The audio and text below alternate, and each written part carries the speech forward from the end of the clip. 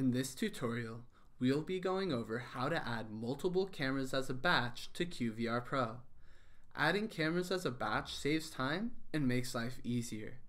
If you're adding many cameras, adding them one by one could become tedious and time consuming.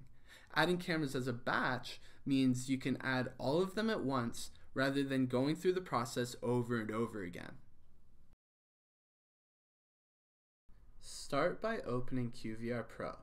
If you don't already have QVR Pro, it can be added in the App Center. Once you have QVR Pro open, select Camera Settings. Now click the large addition sign in the middle of the screen to add cameras. When you do this, a scan will begin automatically to find all of the cameras in the network. Check the boxes to the left of the cameras to select them, and then just click Next. The next page will have the cameras available for you to add.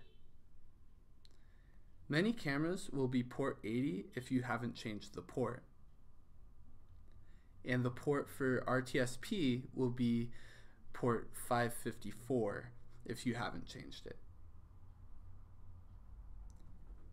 Check the boxes next to the cameras to select them, and then click Batch Login to add these cameras as a batch.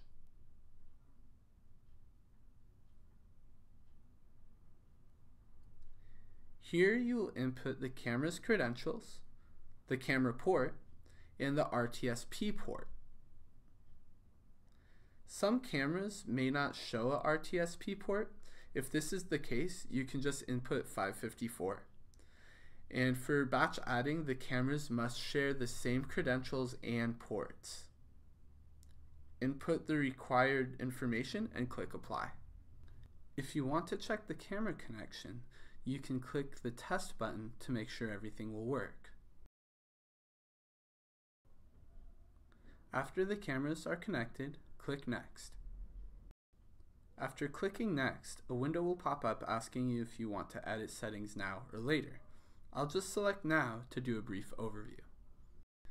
The first page just gives you some information that you can read if you like, so I'll just click Next. On the next page, you can choose whether or not to enable video recording and whether or not to enable AutoSnap. AutoSnap simply takes pictures from the camera or cameras on a set schedule. The default will have video recording enabled and AutoSnap disabled.